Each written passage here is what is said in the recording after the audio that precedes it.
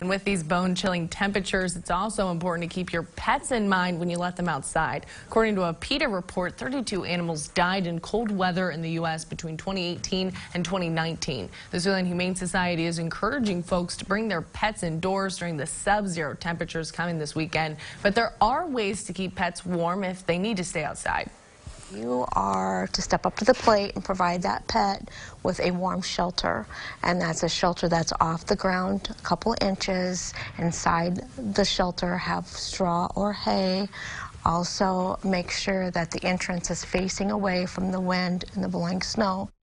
The Sioux City Animal Adoption Rescue Center tells us fines for neglecting your pet start at $100 and can result in the relocation of a pet license.